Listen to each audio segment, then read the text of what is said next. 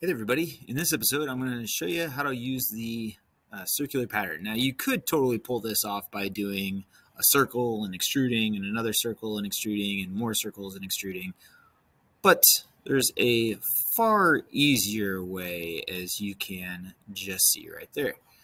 So, first things first, we're going to hit the new design. We're going to come in here over in document settings, and we're going to change this right here to inches. Go ahead and hit OK.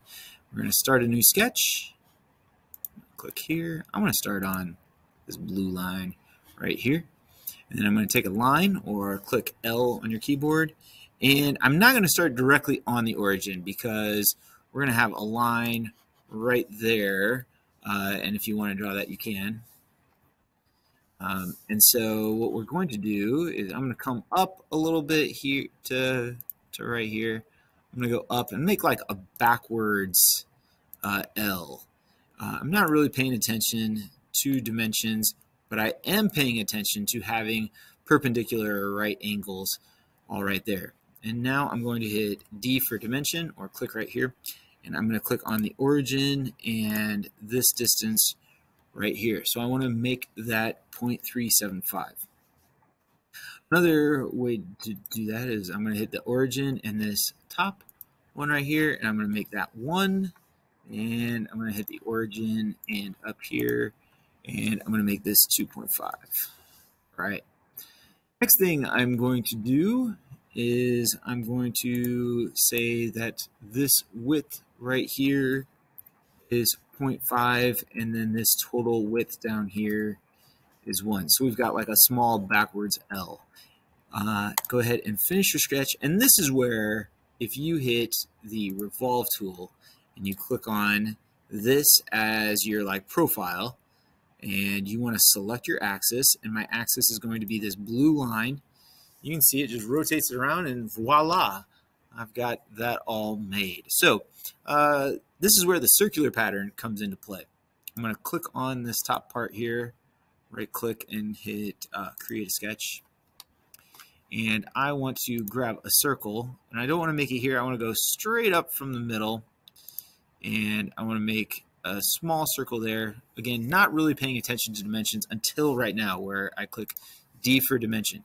We always want a dimension for location and for size. So I want this location from the center of my circle up here to be like 1.65. And then I will measure for size, and I'll make that 0.5 inches. Some people feel like you should dimension location first and then do size. I'm a big fan of that because sometimes when you do the size location first, your shape just kind of jumps all over the place. So I'm a big fan of measuring for location first. Okay, go ahead and hit finish sketch and extrude this. We want to go the opposite direction. So we want to cut, which it just kind of did there. And I could pull it all the way through. That would work. Or I can just go here and go to type and go through all. Okay, now we want to do a pattern.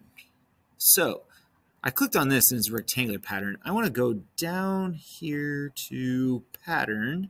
I'm going to go to circular pattern. So I want to click first. I don't want to click on the face. I want to change this to a feature, which is what we just made. I'm going to click on this feature, and I'm going to click on the axis. You can actually click on literally the axis right here, or you can click on any of the circles that you've just made.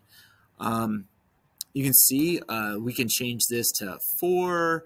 And before I hit OK, you can kind of see what it looks like. So this is what 8 looks like. I'm going to want to add 10 of these. And then you can change the angle. You can get all in here. We're going to actually have it go through all 360 degrees, hit OK, or a full circle. So we've got that, and they're all even, so that makes it all nice. And then I'm going to zoom in a little bit, and I'm going to cut a little keyhole out of here. So I'm going to hit create a new sketch right on there. I'm going to zoom in here. I'm going to grab my 2 point rectangle, and it's really nice with this grid here. So I draw a rectangle. I want to size it up, and actually I want that to be 0.5, and I want this to be 0.2, which is always helpful. It just kind of locks it there in place.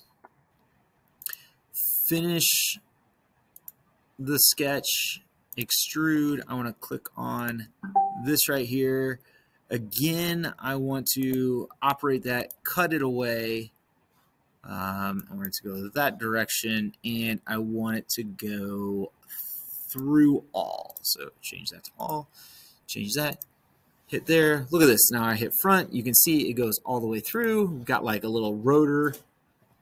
And then the final part we want to do is file, save, call this circular pattern, throw your initials on the back end of it, make sure it's in your like practice folder or wherever your teachers wanted to keep it, and you're all done. Make sure you show your teacher. If you have any questions, feel free to add them in the comments below. Thanks for watching.